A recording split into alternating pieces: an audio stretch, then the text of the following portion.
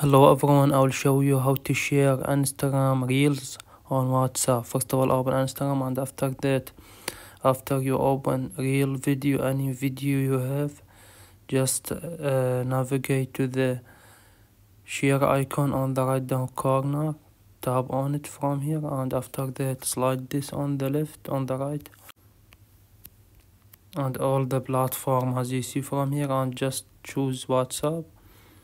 And after that you will open WhatsApp and tap on send, and or you can tap on open in WhatsApp business. I will send in my WhatsApp personal, tap on send, and from here choose any person you would like to share this reel with him, and basically that's it. This is how we do it.